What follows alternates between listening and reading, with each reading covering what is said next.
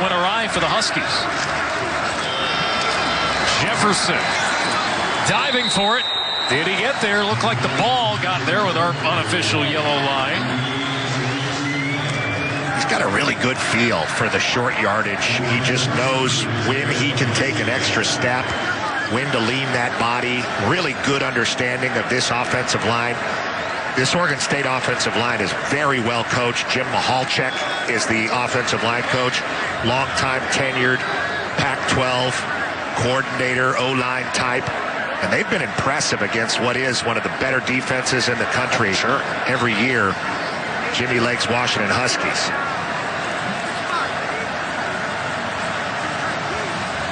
Last year averaged under 350 yards allowed per game. Oregon State not quite there. This will be short. So now, if you're Oregon State, you can take the points theoretically here, although we just saw Washington miss a field goal. Or you've had so much success running the ball with Jefferson this drive. With 54 yards in the third quarter, what do you do? To me, both these teams are so good getting up under center and either sneaking the ball because their offensive line is getting a good push, or getting the ball in the hands of the running back and able to create. Jamar Jefferson, I think, is the most capable back in this game. Oregon State's very confident. I'd go for it. That's what they're doing. Because you're on the road and you're going to need more than 3 points to win this one. 4th and inches. It's Jefferson with the call, and he's got it. First down for the Beavers, and goal to go. And no real sense of panic, a sense of urgency to the line of scrimmage for Jefferson, but no sense of panic to go get that first down. We talk about the confidence these guys have to get a yard, and both these offensive run games have been really, really fun to watch tonight for an old school football type. I mean, we've even seen the pitch with pulling guards.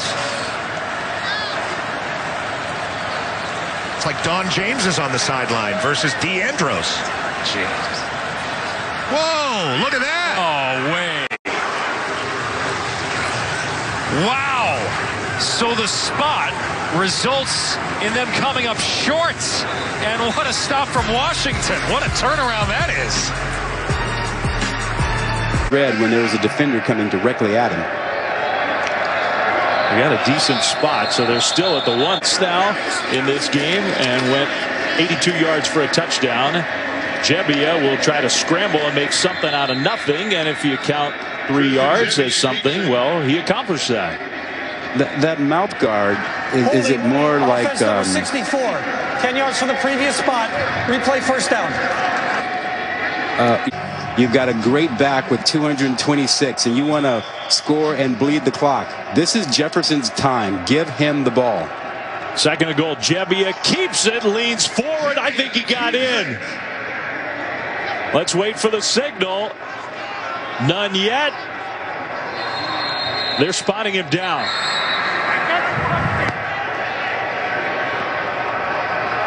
So apparently he was down short of the goal line. And have Jebbia sneak it. All right, here we go. Jebbia tries to keep it, gets a push from Jefferson. I don't know. I don't think he got there. Now they're going to stop the clock. Jebbia. Third and final timeout with Oregon. With the ball ripped out by Sewell, saying he came away with the ball. Oregon thinks they have it. Seconds on the game clock. The runner was ruled short.